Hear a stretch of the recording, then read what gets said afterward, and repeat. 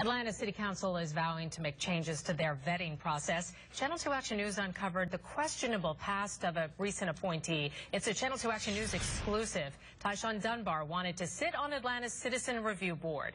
The group investigates police and jailer misconduct. We pulled the former officer's records and learned he voluntarily resigned from a law enforcement job, was fired from another, and resigned while under investigation at his last. We have to internally do a better job and take some tips from Channel 2. Atlanta City Council removed Dunbar 20 minutes after our investigation uncovered that questionable past. Some of you may take supplements